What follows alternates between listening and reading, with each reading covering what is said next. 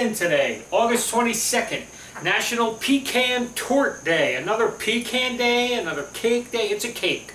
I love when they call it a torte, and then you look up recipes for tortes, and they're basically cakes. It's the same thing. Except this one is going to be done in a, what is this called? An angel food cake pan? Angel food cake pan, I think that's what it is. Something like that. Anyway, so it's, again, like I said, a pecan thing. I wish we'd get away from the nut cakes because nuts are really expensive when you're doing these recipes. You know, it's like a bag of 2 cups is like $7. I mean, it's kind of pricey for 2 cups of pecans. I mean, really. But anyway, this one sounded really cool. And we're going to do this one with a maple glaze. We try to mix it up. We try to do different stuff.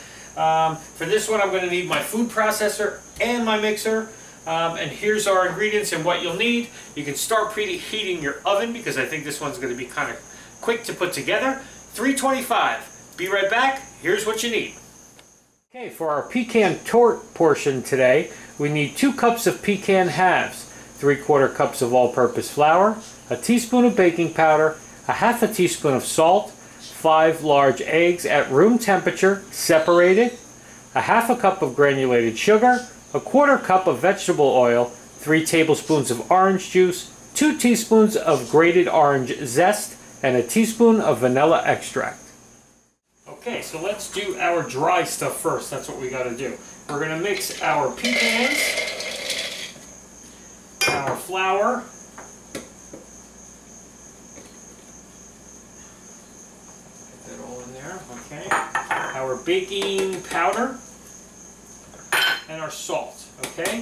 And we're just going to pulse this until it's a very fine mixture, okay?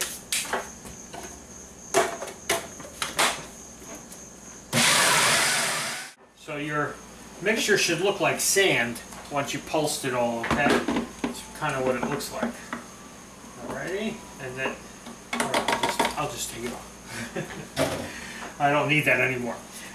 In our bowl here, I separated our 5 eggs. So we have our whites and our yolks, okay? So take your 5 whites in here with your whip attachment, and we're just going to whip this up till it's nice soft peaks, okay?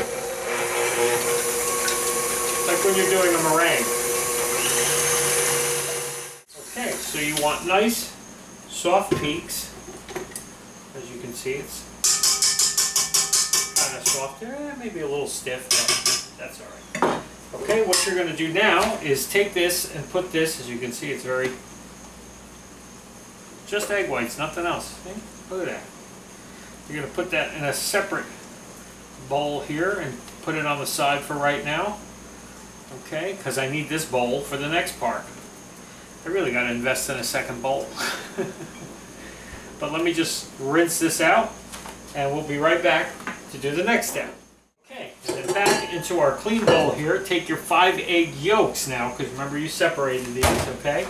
And put all the rest of the stuff in there. Your egg yolks, your sugar, vanilla,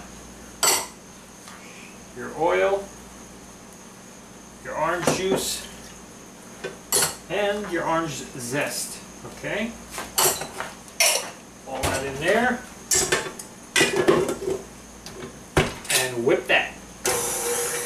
Okay, so there's our yolk mixture. Now what you're going to do, 2 additions. You want to do half of this first, and then we'll do the other half. So half of this mixture you want to put into your egg yolks and just fold it in, okay?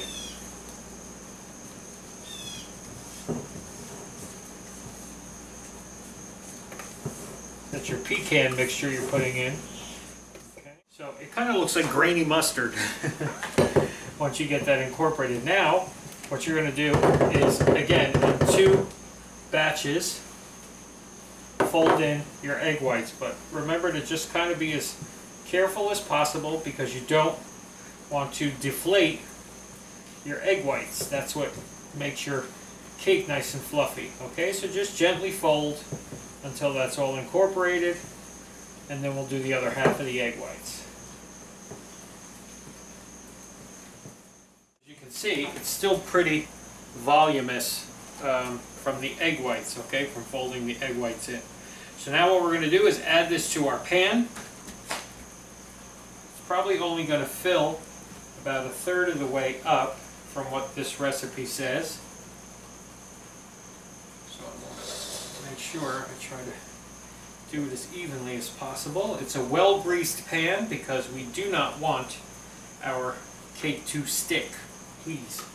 We hate when our cake sticks. But this is one of those pans, like a tart pan, that has a removable bottom. So now I've never used this. This is a brand new pan. I got it just today for this show and for tomorrow's show because we're baking for the next couple days. We got a couple different things. We got another cake tomorrow and we have a pie the day after that.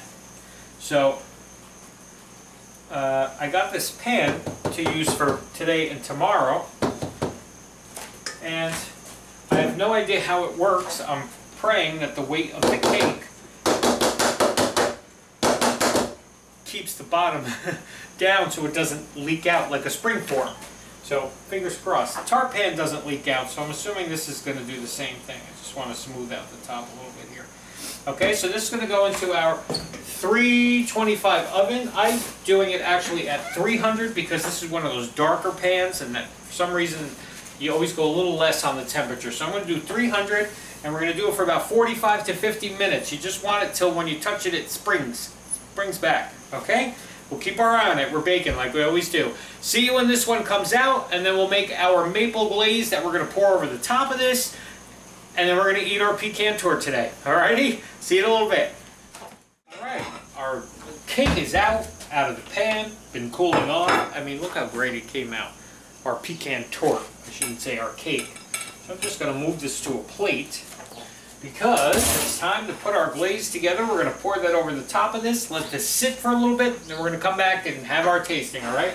So for the glaze, it's just 4 things, really easy. A cup of powdered sugar.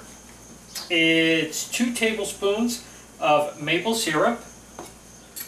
Okay, a good maple syrup if you got. 2.5 tablespoons of milk and 1/4 teaspoon of cinnamon. That's it. Just whisk this together and it's going to get syrupy like a glaze, which is what we want. Oh, you can smell the cinnamon and everything in this. I just think that the maple and the pecans are going to go really good together. Okay, look at that. It's turning into this really nice, creamy glaze. Okay? Doesn't take much. You don't need your mixer for this. A little elbow grease. And now we're just going to drizzle it over the top. Make sure we try to coat as much of it as we can. It's going to run down the sides and the middle, and that's okay. That's all good. Okay. Make sure we get all of our glaze out of here. And that's it. There's our pecan torte for today. Let's let this one sit for a little bit. Let this glaze really just kind of soak into the cake.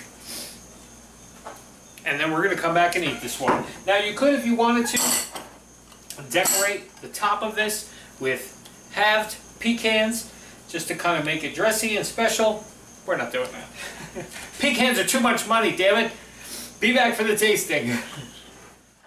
Okay, been sitting for a little bit. Let's see what we got today. I'm really excited about this one because the pecans ground up into the flour, into the cake part of it. Oops, I'm dripping all over the place. Let me get a little, all this glaze, or a good amount of it, puddled into the middle here.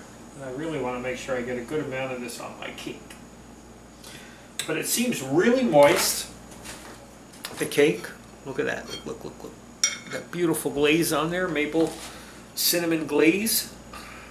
Let's give this one a taste. The cake seems very dense, which I figured it would, but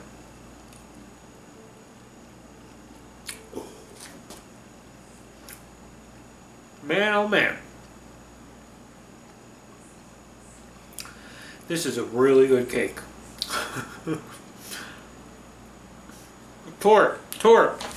Sorry, I keep saying cake. Really, really good. It's got a great flavor, even besides the maple glaze that we put on top, the maple cinnamon glaze. The cake itself has this great consistency to it. This is going to make a great morning with your coffee cake. Better than coffee cake. Wow, this is so good. Okay, I'm not going to say cake anymore. This is a hell of a torte with your coffee. Alright, I'm going to eat my torte, and we'll see you tomorrow for baking day number 2 of 3. Another cake tomorrow. I think it's sponge cake day or something. SpongeBob. SpongeBob sponge cake. I'm not making that. I swear to God I'm not. See you tomorrow.